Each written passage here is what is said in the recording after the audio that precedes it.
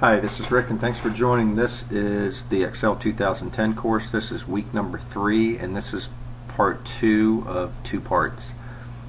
Today's topic is just going to be an introduction to formulas. I know we've touched on them in week 2, but I'm going to get a little bit deeper here, and then next week we go in and do more of a deep dive on formulas. So what I'm going to do, you can see I've just put a couple numbers here. And by the way, on the download sheet there'll be a tab for formatting and a tab for where the formulas will be located if you end up downloading this from the website.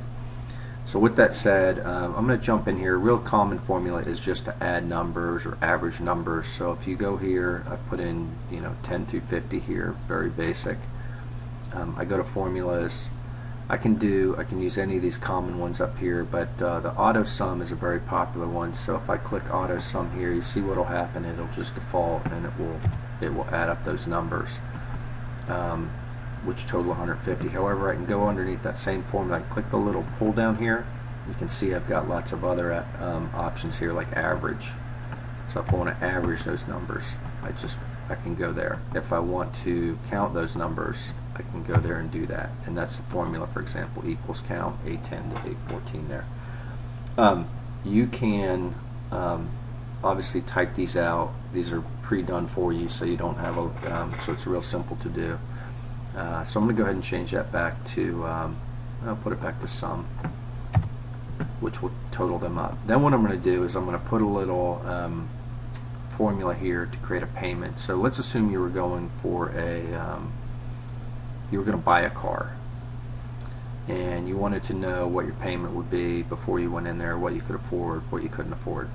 So let's assume that what we're going to do here to go to formulas, going to go to financial, do the pull down, and we're going to go down and we're going to find payment, which is PMT.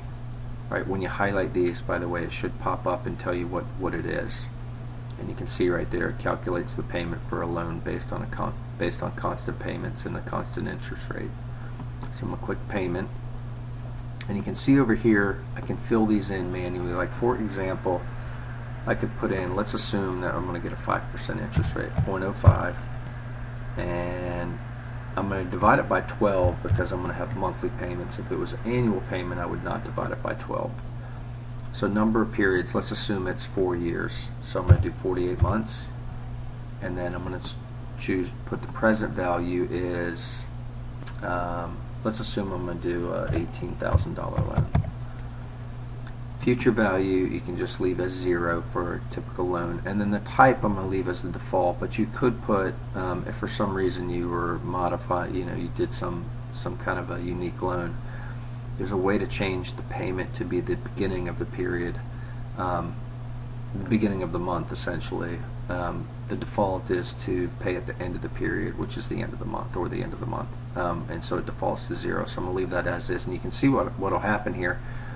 It puts the payment here in a 414.53, and you can see by default it shows up as a negative number because it's a payment.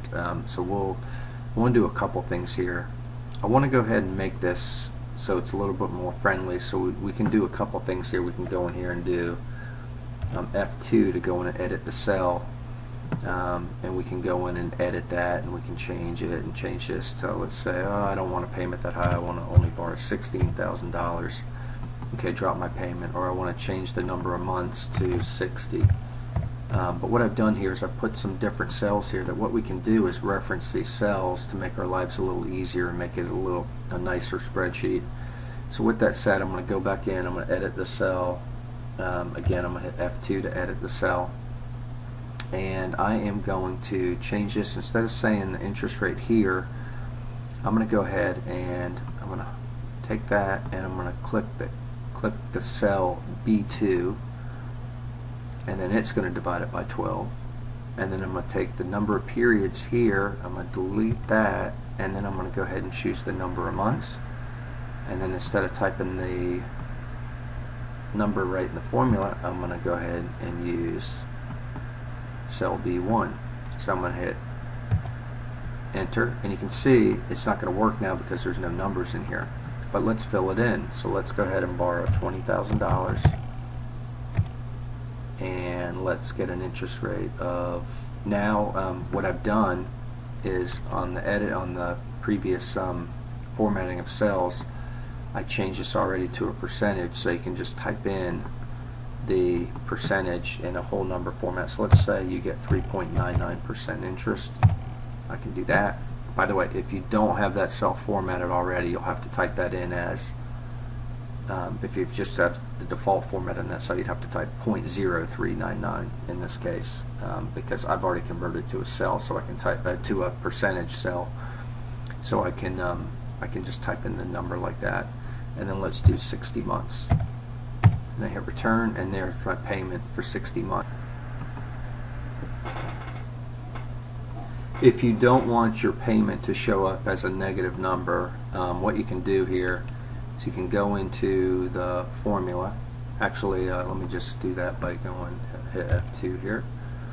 And then I can take the loan amount here and I can change that to a negative, and so it would just invert the amount to a positive. Okay, but I'm going to change that back. It doesn't really matter. You get the idea. So now I can go in over here and I can say, well, what if I really don't want to stretch it out over 5 years. I want to pay it off in 36 months. And however, now I can't afford the $590. So let me go ahead and see what I can get for $16,000. And so now you can go in and do, look at the scenarios and see what your payments would be to see what you can afford prior to going shopping. Anyways, that should do it for week 3. Appreciate you joining, and please subscribe and take care.